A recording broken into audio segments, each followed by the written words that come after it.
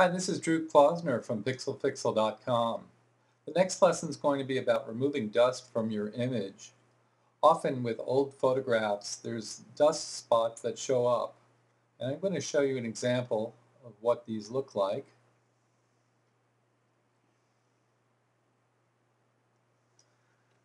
They're usually these white specks that show up here on the image. And you can see in this image there are a lot of them. Now there's a good tool in Photoshop to remove these quite easily, and I'm going to show you how to use that. It's called the Spot Healing Brush, and you find it located over here on the toolbar.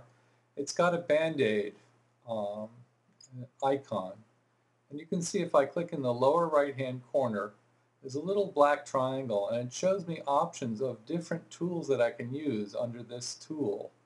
And the one that I want to select is called the Spot Healing Brush tool. And once I have that selected, it can work in two different ways. You see I have my brush setting here is 9.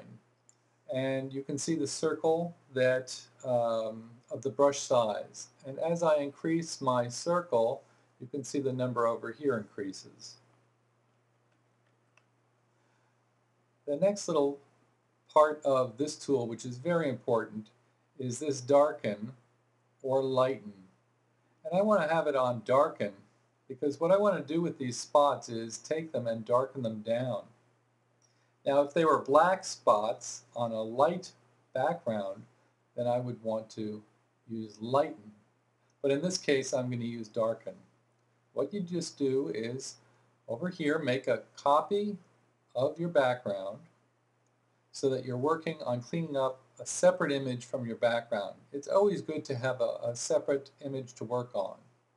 And you just click on these white specks and they disappear.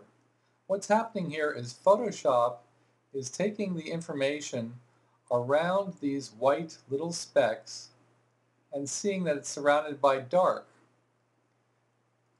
And it's essentially taking the light part of whatever you've clicked on and bringing it down in value to its surrounding values. I'm also going to show you how you can use this tool and get yourself into a little bit of a mess. You can also use it. You can see how wonderful the tool works. And this really helps remove blemishes from your image in a very easy fashion. Now, in the hair here where there are multiple tones, I want to make my brush size smaller and be very careful in what I'm doing here. I need to increase my brush size. And you can see that didn't work so well on the hair.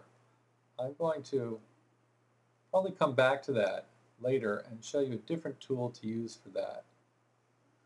Now, if I compare this to the original, you can see how in just this short period of time how much I've cleaned up. Now, this is an explanation of the spot healing tool and how it works. You can even see on the face how if I'm careful, I can use this to darken down these spots.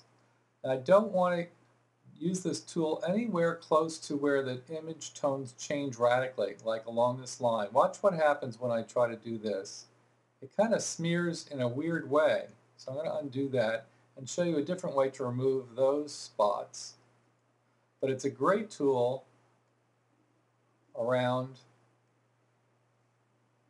large areas that need to, large flat tone areas.